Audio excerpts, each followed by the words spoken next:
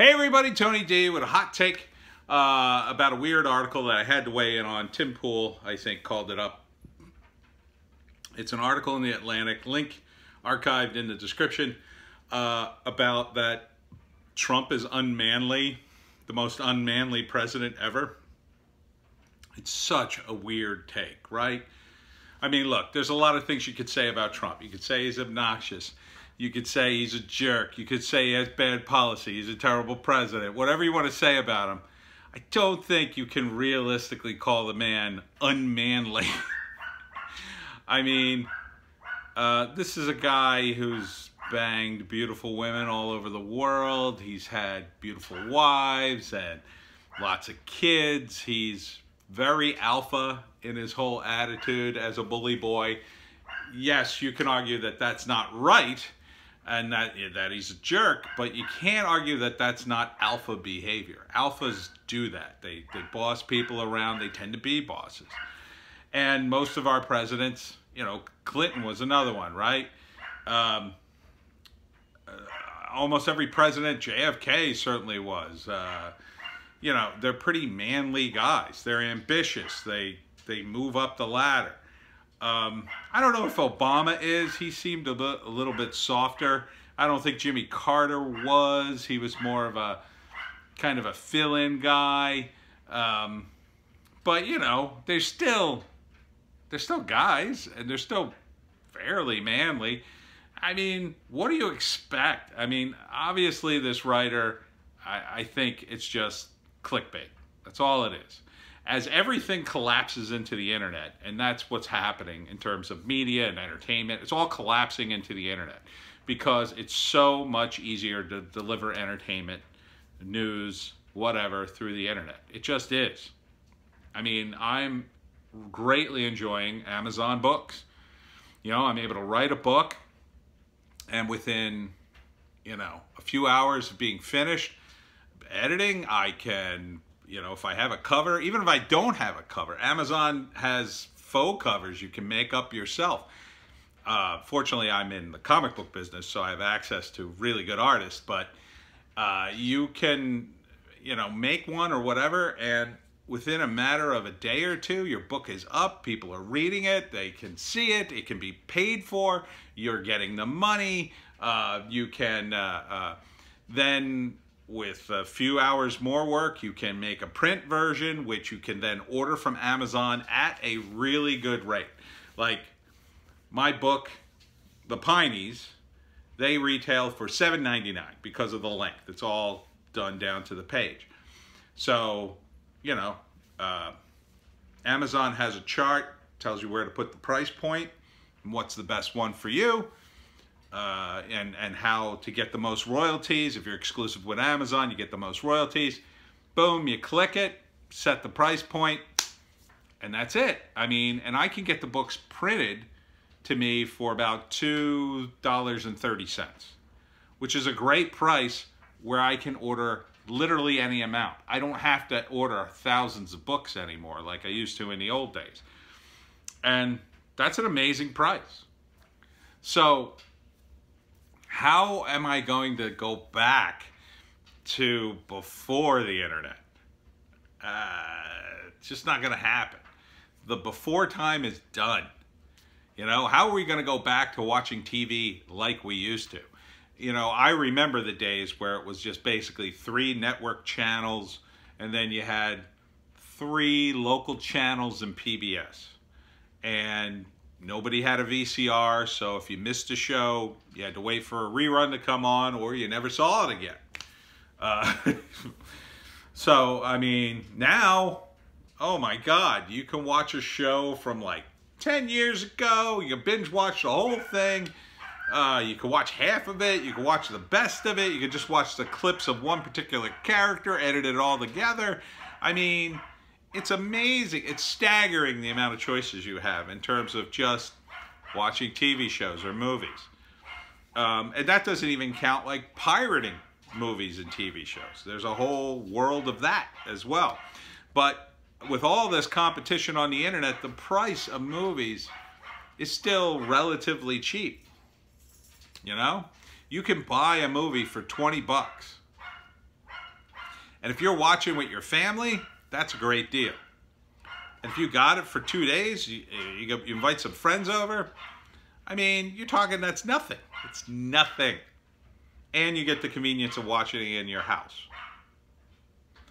So, the reason all these terrible articles, I think, are going on the internet is because they are desperate, just like any website, to attract readers. Desperate.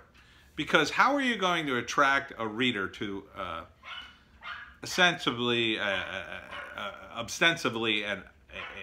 stodgy publication, in my view, like The Atlantic, or it used to be. It used to be like a real news source. Only certain people read it.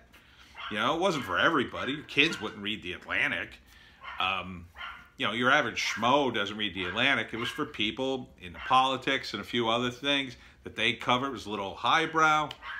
Highbrow doesn't matter anymore. It's clicks. Clicks are lowbrow. It's low as you can get. People get clicks just for putting raunchy headlines up or crazy headlines. They do it on YouTube. They do it everywhere. And everything regarding that sort of dynamic has bled into all other media now. So now you're not just watching like a CNN or an MSNBC or a nightly news or whatever.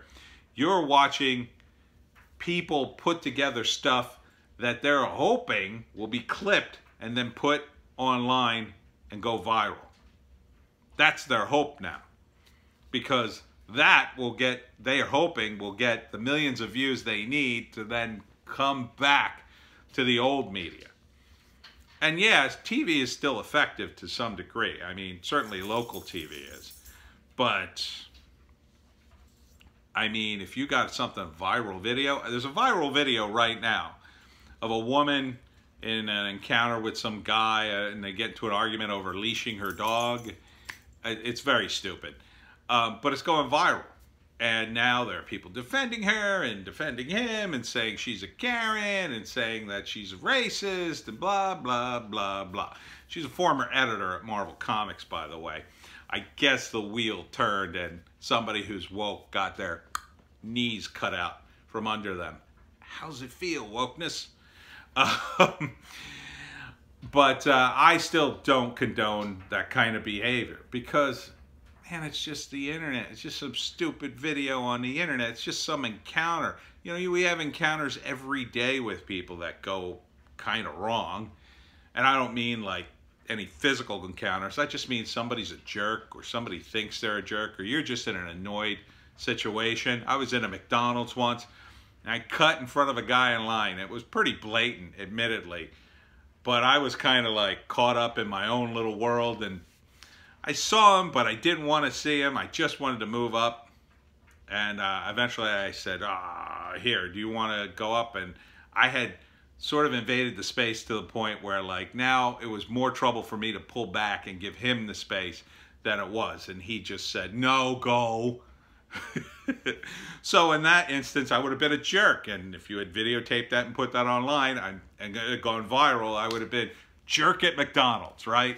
So you got to be careful with this stuff, and we're sinking everything to its lowest possible denominator, and that is fail army, I guess you'd say.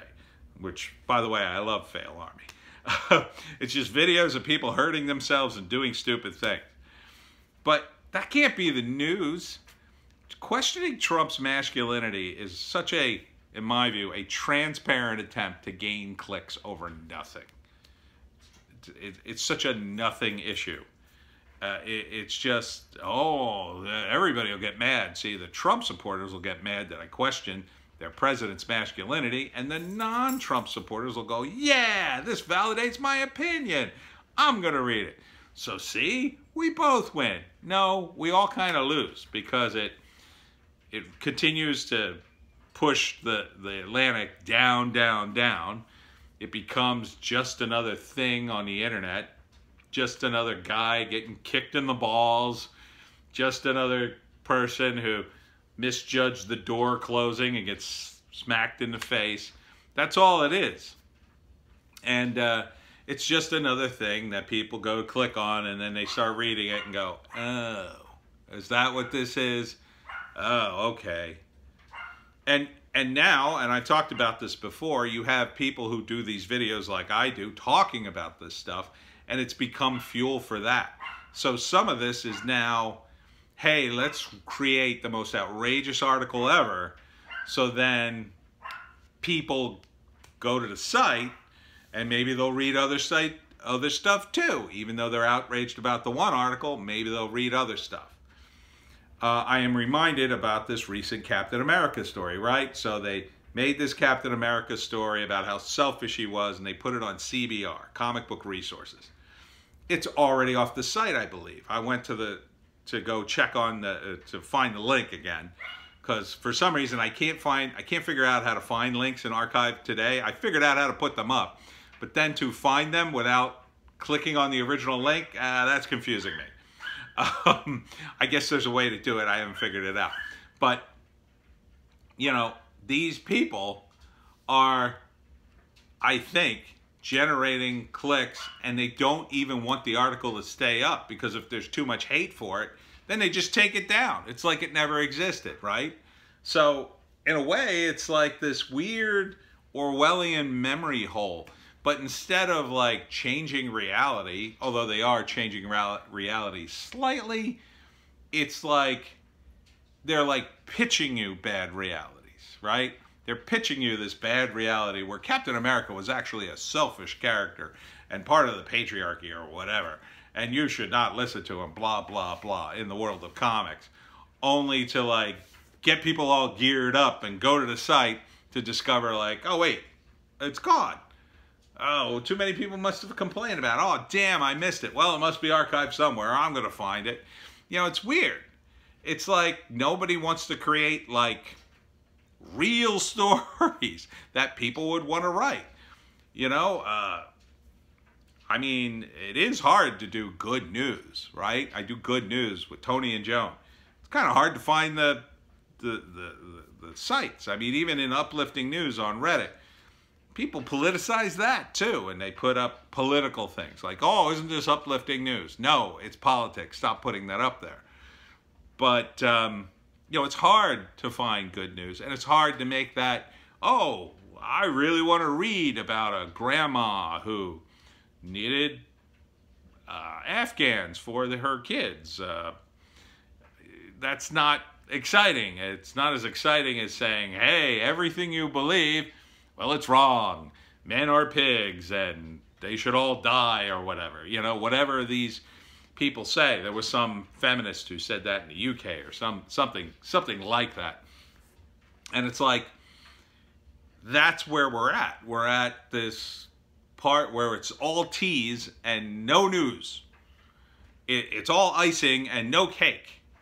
Nobody's going to want to eat this anymore. Nobody's going to want to go down that path anymore, Atlantic. Get woke. Go broke. So it's a real thing. And it's happening to you. Stop doing this. The next time one of your minions comes to you and says, oh, I want to do an article about how Melania Trump is a terrible example to young women today, say no. Say no, that's not news. Say no, that's not very insightful. Say, don't you have anything else? Don't you have anything better? Can't you make some calls and find out some real data that would expose something? Can't you find any positive news?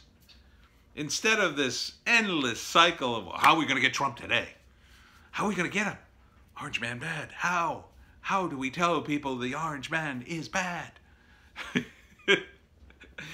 Apparently, it's just by exploiting every conceivable angle that he's bad. What next? Trump's shoes. Are they shoes America wants? We don't think so. I mean, why not? You've exploited every other possible angle for the guy. I mean, over and over again. It's just non-stop criticism, day and night. Is it any wonder people hate the media? They do. The only people who who continue to believe the media are the people who feel that they're forced to now defend the media because it's under attack. It's not really. It's being completely irresponsible. It's like having your friend just get too drunk and you refuse to just take him home. Instead, you let him stagger around and cause more trouble while you defend him. Well, he really wasn't causing that much trouble. Yes, I mean, it just happened again. MSNBC, a reporter's doing a report about wearing face masks. And as he's standing there reporting, no one's wearing face masks. I'm the only one. Swing the camera around, look around. A guy holding a smartphone and filming him says, your cameraman's not wearing a face mask. I mean, this is how much contempt these people have for the news and for you. They don't care. And I'm positive, although this is my opinion, that the moment that camera went off, the reporter went, okay, let's get out of here. Because his cameraman wasn't wearing the mask. So they obviously didn't feel that they needed to wear the mask. The reporters at the White House press conferences only started wearing the mask like 2 weeks ago. Before, they were just showing up without the mask. For a while, they were sitting right next to each other. Oh, but they had to tell everybody to stay home and wear a mask and social distance. But they didn't do it until people complained. And we still have clip after clip of them. The press conference ends, you see them stand up, pull the mask right off. Right off it comes off. They're still in the room with a bunch of people. They still have to leave the room and pass by a bunch of people. But they tear off their mask because they know it's BS. Not that wearing a mask is BS, but in their view, in that moment, you know, everybody's been tested. Everybody that goes to the White House, I'm sure, has been tested like 1,000,000 times. They know they don't have anything, and so they're tearing it off. So why are they wearing the mask? Why not just leave it off? Because it's a show. It's an entertainment show. Trump, the evil man, the evil orange man, versus the noble, wonderful reporters who are trying to stop evil orange man. It's a cartoonish narrative. Stop it. Just stop it. Ask him real questions. Ask the press secretary real questions. And when she challenges you, and the new press secretary's been killing it, by the way, if you haven't seen any of the clips, she's challenged them several times openly to, you know, go back and check on some things that have been reported or that are known but haven't really been reported. These reporters don't want to do that. They don't want to give the Trump administration even a tiny bit of credit, even though they may have something to say. They could go check on their facts and come back to them and say, hey, your facts are wrong, and here's why. But they don't do it. Why? I think it's partly because they're lazy and they don't really want to do it. Number two, they're worried that if they do, and the Trump administration is right on any point, even one tiny point, they will have to say, well, you are right on that.